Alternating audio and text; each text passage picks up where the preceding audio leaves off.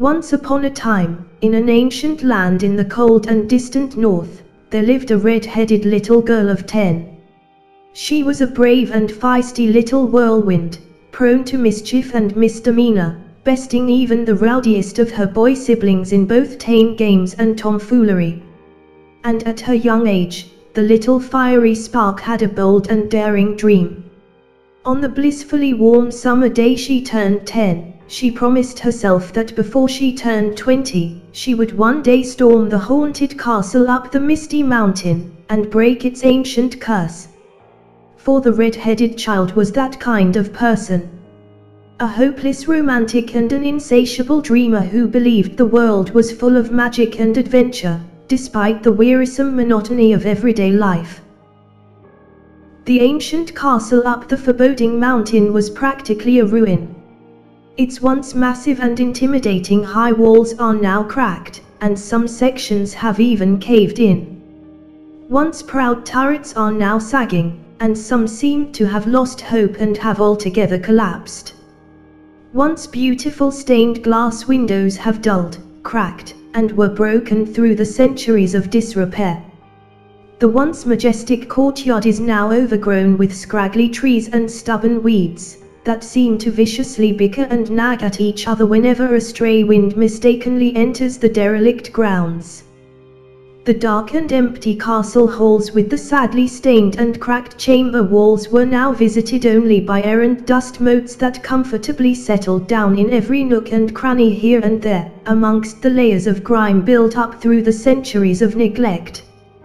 Wooden furniture have rotted down to bare bones, and all things fabric from proud tapestries to heraldic banners to draperies, upholsteries, blankets, and sheets, have been eaten away by mold and mildew. Walls were water-stained and the palace floors were dotted here and there with stagnant stinking puddles of what hopefully was once water. Even metals have succumbed to the relentless and unforgiving onslaught of time and decay. Rust and necrotic-looking patina were everywhere where any metal was left. Beautiful things such as paintings, decors, and statues were not spared, for they too surrendered to time and neglect, and not even a whispering ghost of their former beauty was left. Everything was in desperately sad dilapidation and decay. Except for the large garden maze in the grounds between the castle courtyard and the nearby forest. If anything, the maze of thorny thick hedges appeared to thrive amidst the general deterioration and neglect. The brick path that wended through it left and right remained perfectly flat throughout the silent centuries, never invaded by nary a hardy weed that tend to stubbornly grow through the smallest of gaps. The thorny hedge walls of the maze remained immaculately trimmed, not a stray leaf or twig in sight, and these partitions of greenery remained perfectly flat and vertical. Nothing foreign to the maze littered the winding pathways, and nothing wild or feral made a home amongst the hedges. Everything was as prim and proper in their own right, much like on the day the maze was last used by the castle's former inhabitants and true owners. This was not unexpected, for a caretaker lived in a nearby cottage, and homely smoke was wafting from its chimney, and a whiff of brewing tea was interlaced in the wind. The caretaker of the maze was the last remaining inhabitant of the castle. He was not a descendant but one who actually lived with the royal family when they were still about, in an unremembered time lost in distant memory. And he sadly witnessed when the majestic court finally left, many forgotten centuries ago. For he was an elf, an elegantly proud, beautiful, and long-lived member of that grand and glorious race that benevolently ruled the land in the time of great legends, and the infancy of the race of men. The dawning of a new era arrived, and the time came for the elves to journey into the west. Some of their kind boarded beautiful flying ships that floated into the westward skies. Some of them boarded majestic sailing ships that commanded the winds and glided over the westward seas. Others rode on magnificent gilded wagons that rumbled the ground on the great overland journey to the west, drawn by giant and elegantly beautiful war horses. and some, like the inhabitants of the castle, entered secret passages to their future home towards where the sun sets. These passages were highways and byways made from the stuff of dreams, and they magically took a traveler from their origin to their destination. It's been said in the most ancient of ancient elven lore, that these passages are the interconnected roots of the ancient trees that dot the land here and there. Magical trees that were strategically planted by the elves themselves. Whatever the case, this was how the once inhabitants of the forlorn castle journeyed to the west. For at the center of the maze was one of the magical ancient trees. And if one knew the spell, one could command the tree to split at the center, to form an arching magical gateway that led to wherever one desired. And it's been said that through these trees, the realm of the elves and the realms of the known world were bridged. Before the elven king left, the last to enter the magical gate formed by the tree, he sadly bade his seventh son farewell. For that was the responsibility of the elven kingdoms that tended and used these magical trees. The trees embody the very essence of their magic, and must never be left alone to fend for itself. Each elven tree kingdom must leave a steward, born of royal blood, one who will watch over the enchanted tree for as long as it lived. And together with that responsibility was attached a caveat. The elven stewards must distance themselves from the emerging world, ushered in by the dawning new era, for this is no longer their age. They must never interfere, nor intervene, nor must they make themselves known. At the time of the fiery little redhead, 21 majestic elves remain, watching and protecting 21 magical trees that bridged the known realms and the realm of the elves. And as they oversaw the well-being of their trees, they lived in seclusion, hiding in solitude, coldly witnessing the age of men, never interfering, and silently watching.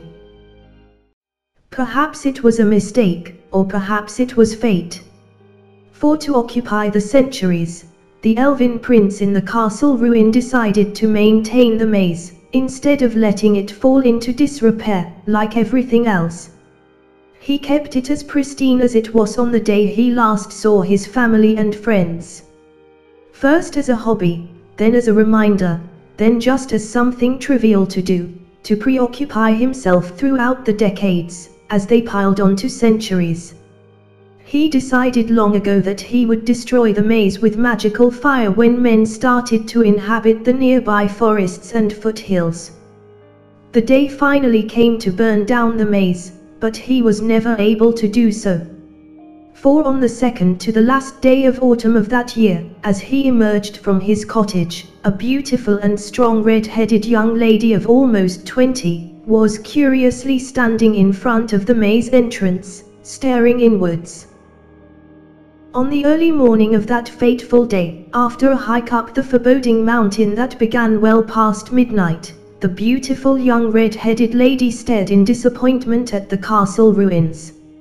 After a desultory inspection that grew more and more half-hearted by the minute, she finally decided that no curse would be worth breaking in this sad, sorry, and forsaken wreck of a castle. Everything was ramshackle and run down, nothing was left unscathed by the indiscriminate ravage of time. Her heart sank further in disappointment, for tomorrow was to be the eve of her 20th birthday, and she promised herself long ago to break some castle's curse before she got to be 2 decades old. So she went outside for a cursory look at the castle grounds, expecting to see the same sorry state of deterioration and decrepitude. But to her pleasant surprise, she delightfully discovered the pristine garden maze. There was no trace of fear in her, as she ran smiling towards the cottage which she correctly assumed to be that of the caretakers. But the elves are normally invisible to non-magical creatures such as men, and they will only be visible when the elves wanted to be seen. And the homely cottage was likewise protected by deceptive enchantment. The young beauty never noticed nor even slightly felt the presence of the elven prince, as she brushed past him towards the cottage door. After several unanswered knocks, she hesitantly went in, and was shocked to discover an old lady slumped on a small table, tea and crockery spilled and smashed on the floor. It appeared to her that the old woman, who she presumed to be the caretaker, had just suffered heart failure mere moments ago. For the slumping figure was still warm, and the tea in the kettle by the stove was still steeping. The enchanted illusion was designed to discourage wandering visitors, for anyone who wouldn't be bothered to take care of a dead or almost dying old stranger would have left the place immediately. But the redhead was not the usual type of wandering visitor, for she was as compassionate as she was headstrong. So instead of running away, she tried to revive the old lady as best she could, and transferred the old woman to the bed. Despite her best efforts, the deceased elderly woman slowly grew stiff and cold. Never one to easily cower or cry, the willful redhead bravely waited through the day and through the night for someone to come home. In the afternoon of the next day, unable to wait any longer, the sympathetic young redhead unknowingly buried a rag doll that was enchanted to look like a deceased old woman. She respectfully made the grave at the back of the cottage, and offered prayers for the old woman's peaceful repose. All this, the invisible elven prince watched in silence. That very same day, the eve of her 20th birthday, the red-headed young lady of almost 20, entered the maze, hoping to solve the puzzle of twisting and winding passages within the labyrinth. The goal, she decided, was to reach the center of the maze in order to claim conquest. And only in doing so, will she be able to honestly tell herself that the childhood promise she made so long ago has finally been fulfilled. A maze to solve is much like a curse to break, and it's best if we get on with it 4 times a wastin', she muttered to herself, then went in. For the red-headed young lady was that kind of person, a hopeless romantic and an insatiable dreamer who believed the world was full of magic and adventure, despite the wearisome monotony of everyday life. But unbeknownst to her, the labyrinth too was enchanted. By some magical design, it was significantly much larger inside than it seemed on the outside. And as if that were not enough, the maze could shift its passages left or right, open or close its corridors, and block or divert paths. And the true route in the maze passed through 4 consecutive courts representing the cycle of seasons, before reaching the center of the maze where it keeps a great secret. From the main entrance, anyone who enters the maze of thorny hedges would find themselves in the blissfully warm court of summer. Here, they would wander on, under a golden light and a cheery breeze. Insects would be heard busily buzzing about in the labyrinth's walls, and the corridors of hedges would be echoing with bird song. There would be the occasional showers and drizzles along the path, but these serve more to refresh rather than to drench, for the raindrops are keen to quickly dry out. And if one were particularly observant, one could spot small clusters of dark purple berries here and there, hidden amongst the thick leafy hedge walls. In the court of autumn, the wanderer will observe that the leaves of the hedges have noticeably thinned out and have changed colors. The maze's paths would be strewn with constantly flurrying fallen leaves that never stay in one place, driven ever onwards by incessant gusts of air that tirelessly sweep the ground. Notable too would be the ever-present nippy chill in the restless breeze. Aside from which, the light would be dimmer, and the ambient sounds would be slightly muffled, as if nature suddenly decided to talk in hushed whispers under a waning light. In the court of winter, the thick and impenetrable thorny hedges are barren and covered with silvery frost and powdery snow. The path would likewise be filled with snowbanks that drift and shift due to the ever-present winter winds. Snow would constantly be falling, but the accumulated layer of snowflakes on the ground never builds up, for they are constantly being swept away by wintry gusts that race through the maze's corridors. Icicles randomly form here and there, amidst the bare hedges, and these promptly break off and fall to the ground upon reaching a certain length. And last along the way to the center of the maze would be the court of spring. Here, the harsh winter suddenly disappears to give way to radiantly beautiful morning light, with a mild temperate breeze filled with sounds of bird and insect chirping.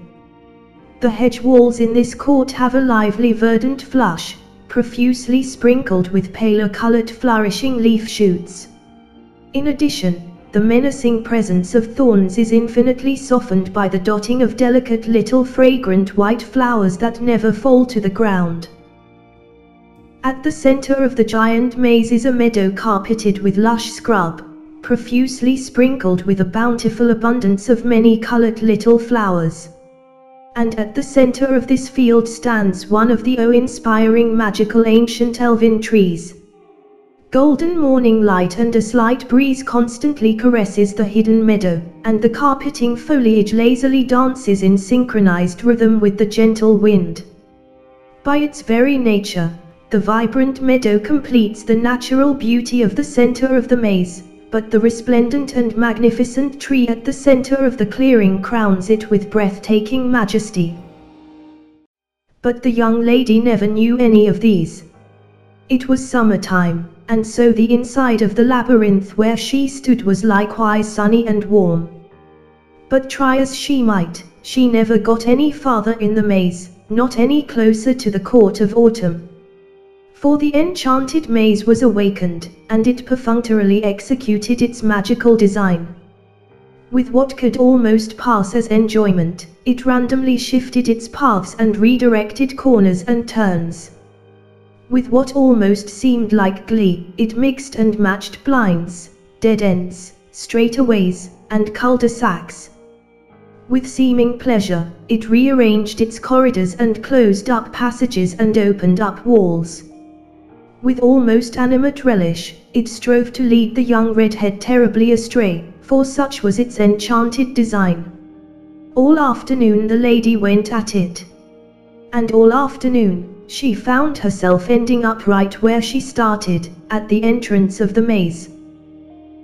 Not even a tinge of amusement crossed the mind of the unseen elven prince, as he watched the lady's failing efforts unfold. So it was no surprise to him when she left as evening fell. Tomorrow morning, he decided, he will raise the enchanted maze to the ground with elven fire. But once again, he never got to it. For at the break of dawn the following day, the lady was back. It was the first day of summer, and it was her birthday. A combination that would have called for merrymaking and celebration for anyone else. But the strong-willed redhead was not like anyone else, for at that time, merrymaking and celebration were farthest from her mind. And this morning, there was even an intangible difference about her, for she seemed more resolute and her stance bespoke an unstoppable determination. This was to be expected, for she decided before bed the previous night to be dead serious about solving the maze in lieu of breaking an imagined curse. As a promise made in carefree childhood is a promise nonetheless. For the red-headed lady was that kind of person, a hopeless romantic and an insatiable dreamer who believed the world was full of magic and adventure, despite the wearisome monotony of everyday life. But since she was unaware of its enchantment, she never knew that her efforts were inevitably doomed to be futile. And with that, at the end of the day, all she ever accomplished was to apparently find several score more ways to double back to the maze's entrance. All this, the unseen prince wordlessly witnessed. Again the woman left in the evening, and again she returned before dawn the next day to try once more. With a fiery obstinacy reflective of her red locks, she repeatedly returned and tried again and again. Failure after failure, she trudged on, unrelentingly driven by her single-minded stubbornness. She would use strings, ribbons, shiny stones, chalk, little flags, tall flags, and any imaginable means to mark where she passed. She even tried drawing a map but to no avail. And after having tried everything she was certain would have worked, she finally decided that the labyrinth was enchanted. And instead of growing afraid, she became more determined to succeed. All the while, the thought of chopping a path through the maze never crossed her mind. For one thing, she wasn't a woodcutter, nor a woodcutter's daughter. For another, it was not in her nature to cheat like that. At one point, she considered setting up a bonfire, to make smoke so she could have a visible reference point as she navigated the twisting passages. But this remained just a passing thought, for she considered it cheating. And besides, she realized, a bonfire could potentially be dangerous, for she might accidentally burn down the maze. At another point, she considered trying the maze at night so she could use the stars as directional reference, but soon dropped the idea, for she correctly reasoned out that the high wall of hedges would similarly block out the stars the same way they block out the sun. So the hours turned into days, and still she tried and failed. And the days turned into weeks, and still she tried and failed. The weeks turned into months, and still she tried and failed. Until one evening at the end of summer, after an especially hard day of almost desperate wandering, she stumbled onto a part of the labyrinth where she knew in her core she hasn't been to yet. She felt it deep in her heart, that she had entered a new part of the maze. Cautious that the night might suddenly turn chilly, as it was wont in these parts at this time of year, she planted a yellow flag to mark her last position, and reluctantly followed her map out of the maze, and left for the night. All this, the elven prince witnessed, a little confused, for the lady had finally stumbled into the court of autumn. With hope and excitement adding a bounce in her stride, the lady returned the following morning. And to her pleasant surprise, her map led her straight to the yellow flag she left the previous night. But her sudden good fortune abruptly ended there. For the whole autumn day, she found herself as lost as before, repeatedly doubling back to her yellow flag more than a dozen times. Although the afternoon was starting to grow chill, she was tired with exhaustion and discouragement. It would seem that the arduous and futile efforts she expended last summer would repeat. And repeat it did. For day in and day out she would try, and day in and day out she would invariably fail. But still she kept at it, relentlessly driven by stubborn hard-headedness, like a starving dog refusing to let go of a tasty bone. Many times it seriously crossed her mind to quit, for she now realized that the labyrinth has become an unhealthy and unproductive obsession. More than once she argued with herself to drop everything, and forget about the maze, but she never changed her mind. The days gradually grew more and more tiring, as the afternoons grew colder and colder, and yet she obstinately plodded on. But a little after halfway through autumn, she finally seemed to have given up. She didn't return for a week, and the elven prince thought she had either finally relented or fallen ill. But he didn't have to wait long to find out which was which, for the young redhead returned and re-entered the maze on the last day of autumn. Perhaps it was just a final attempt in order to convince herself that it was no longer worth it anymore. Or perhaps it was her second wind. Or perhaps it was just sheer coincidence. For after a typical day of apparently aimless wandering, she was surprised to find herself in a colder than usual part of the maze, although the skies above were crisp and clear. And once more, she knew within herself that she was in a new part of the labyrinth. And because she felt the beginnings of a serious chill in the air, she planted a red flag and followed her map back to her yellow flag, then back to the entrance. As she headed home for the evening, the silently watching prince's confusion grew to concern, for the young woman had finally found her way into the court of winter. At first it appeared that the prince had been needlessly concerned, since the young lady didn't return the next day, nor the day after that. and the day after that. And in the following days afterwards, the beautiful young redhead remained missing. As it turned out, unbeknownst to the prince, the lady did fall ill. She was afflicted with fever and was thus bedridden for most of the winter. Such was to be expected, for she neglected to take proper care of herself throughout summer and autumn. And it was no one's fault but her own, for she had been obstinately driven by her obsession to solve the maze. It was a harsh winter that visited that year, and the young woman's absence should have been an opportune time to destroy the labyrinth. But a fire in a frozen forest deeply covered in snow would have caused suspicion, so the prince was forced to wait for spring. And in such a way did most of the winter pass, and the maze was empty once more. Silence echoed in its thorny corridors as the winter raged on. Blizzards and winter storms came and went, and the prince silently wondered how the young lady would have reacted if she had entered the labyrinth at this time. Had she entered the maze in the dead of winter, she would have found the court of summer in full summer, and the court of autumn in full autumn. The court of winter would naturally mirror the current season. And had she been fortunate enough to reach the court of spring, she would most likely be very much surprised to find that place similarly untouched by cold wind, snow, and ice.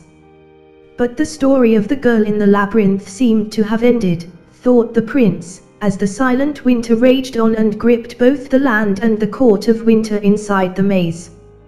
Come spring, at a time when a forest fire would no longer arouse suspicion, the maze would be no more.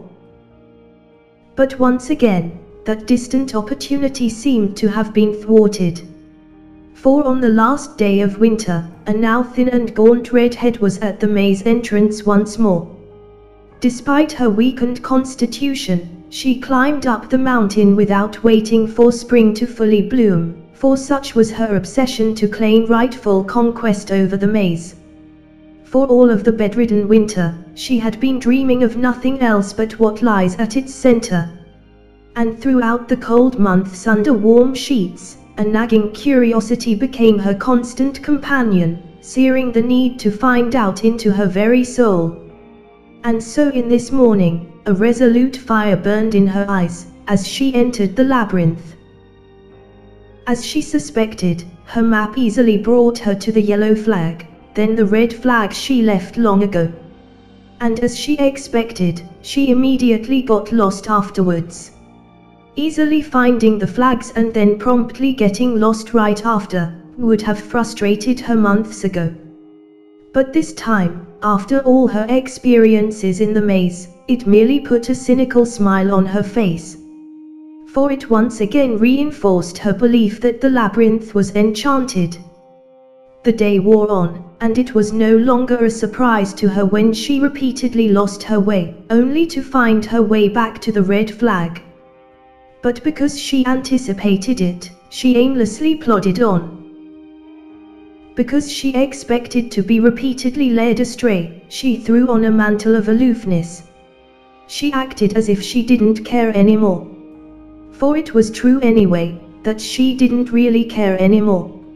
As it turned out, the episodes of warm nostalgia and flaming curiosity that somehow comforted her when she was bedridden were nothing more than a feverish front she put up. For very soon, she would be stepping out of her old life and venturing out into the new. She returned to the labyrinth at this time for a final attempt, for tomorrow she would relocate to the next valley to make a fresh start for herself. So in a way, it didn't really matter anymore to her if she got ahead in the maze. In a manner of sorts, this was her way of saying goodbye. Perhaps the maze sensed it. Or perhaps the maze took pity on her ravaged frame, or perhaps the maze finally acknowledged her. For whatever reason, it wasn't even late afternoon yet when she found herself in a rather warmer part of the labyrinth. And born of familiarity with such phenomena within the maze, the young lady knew once more that she had found herself in a new part of the labyrinth. But instead of elation, only the slightest hint of joy flickered across her face. Despite there being enough light left before evening, she merely planted a green flag to mark this last position, and made her way back to the entrance, then went home. All of which, the invisible and silent watcher witnessed. But instead of growing from concern to worry, he too sensed a change in the girl's demeanor, and felt she might never return, despite leaving a third flag in the maze. And so, spring came to the courtyard of the maze, and with it the absence of the young lady. It was a wet spring that visited that year, with the rains coming early and seemingly staying unnecessarily longer. Storms came, and floods swept the forests and the valley. Life went on in the woods and in the towns below, for it was a season of abundant growth. The silent and undisturbed normalcy of everything around the ruined castle returned, and the prince made preparations to destroy the maze once it gets dry enough in the summer, and a fire would not be suspicious. The idyllic and almost pastoral silence and solitude around the ruins continued towards the end of spring. Seedlings were sprouting here and there. Insects were buzzing hither and yon. And all manner of forest denizens were scurrying and running about everywhere. For the valley was bursting with life, and preparing for a much-awaited summer, after the harsh cold and drenching rains. Indeed, everything seemed to be back to normal. So it was with great surprise that the elven prince found the girl once more at the entrance of the maze, on the summer's eve. The girl had returned to the maze on the last day of spring, for tomorrow would be her birthday, and the anniversary of when she first entered the corridors of well-manicured thorny hedges.